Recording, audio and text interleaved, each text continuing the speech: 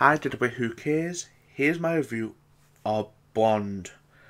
And yep, this is the movie with Marilyn Monroe, and there's been controversials going on for a while with this film. And I can see it, but not what people are saying. To me, it's something different, as I will explain now, as I just this second finished watching the film. So this is my quick mini review of what I thought of it quickly. So before I get into what I like, what I dislike, what I thought of it, I say what it's about. 30, this is the story about Marilyn Monroe. 30, or her downfall, basically. That's, it's 30 years, basically, her downfall. So, what I thought of it, as you guessed by the title of this video, it's a weird film. I feel weird about this. Not in the way of people are for months so about the controversy. It's not to do with that. To me, it's the way it was filmed and what it is. That got me a bit, I'm not sure how I feel. Firstly, I go for what I like. First thing I like is Anna de Adams, I think her name is, who played Madeline.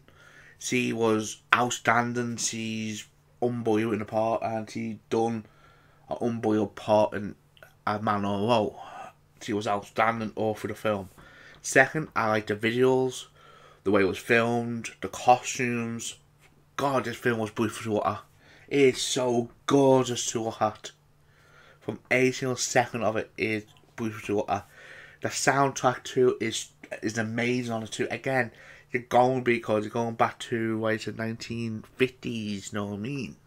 So everything about it is amazing on that way. And the story too, which I love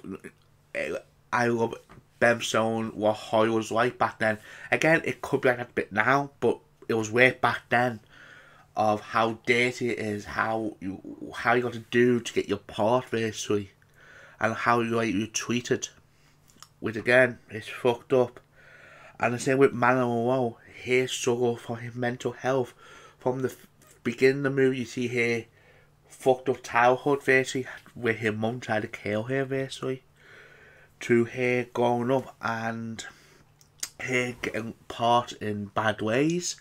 And not just that, her having multiple miscarriages. This is what the big heartbreak is, this film.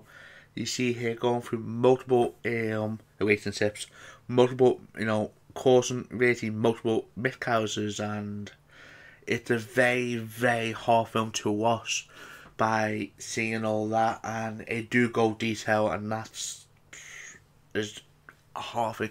Again, it's a good thing it's shown in media in a way, because it's teaching people what it's like back then, especially with mental health. But at the same time, I can see people being iffy on it, and this is one of the hard things. Now, the narratives.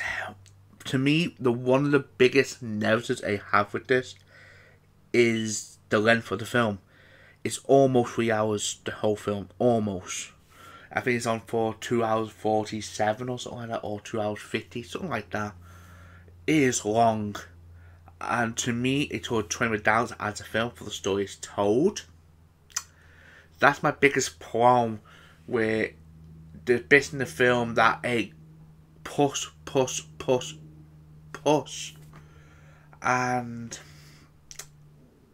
you don't need to push that far. That's the dumb thing about it. Where I get it, you'll make more impact, but at the same time, like I said before with the Mick Harris thing, they go heavy on that.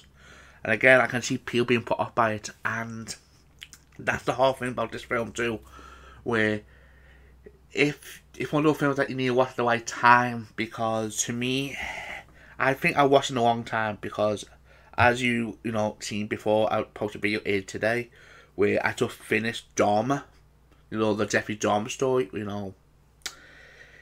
done a review on that, I just finished that, and that was hard, that was depressing too, going from that to going to Marilyn Monroe, which is, God, it's depressing too. So basically, I think I watched in the wrong time to two feelings. This is one of the hard ones to me, and I don't know how I feel. That's the weird thing. It's my first film I've seen, I think, that I don't know how I feel about it. Because it's not a bad film, it's not. But at the same time, it's not like, and it's not up there as the greatest note of this year. You know what I mean? It's one of those ones, it's weird. So, we're critical of my final thoughts.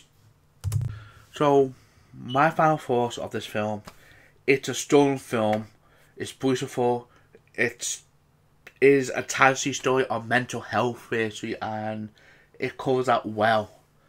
But the big problem I had with it is the length. I think the length killed it for me personally. Again, it might not for other people, but for me personally, I think the length killed the film. And also, it is another thing too, it's one of those films that you need to have, one, a stable mind. If you got mental health problems, or you're currently having mental health problems right now, I would not advise watch this film yet, because it does make you feel like crap. Secondly, if you ever watch something like I just did before with the Jeffrey Dahmer thing, don't watch something depressing before you watch this, because it is going to kick you in the nuts. And this is a warning now. So, my final score, it's a 7 out of 10. It was an 8, but it's one of those things that I got up and down. Cause to me, it's an 8 or a 7. But for now, I put on a 7 for now. Again, if I rewatched it, that could change. If it does, I take this review down. I will. And I won't repost the review. I won't do that. Instead, I post a quick review on TikTok maybe, and update my Rotten Tomato score. I will update that. But for now, it's a 7 out of 10. So my question today is, what are you for this film? Are you with me with this, that you don't know how you feel on the film quality? I don't know. Are you with that, or you like it or dislike it? I like to hear it. And also, if you like this review, please leave a like. And if you want to see more in the future, please subscribe to my channel. This has been The Brit Who Cares. See you on the next one.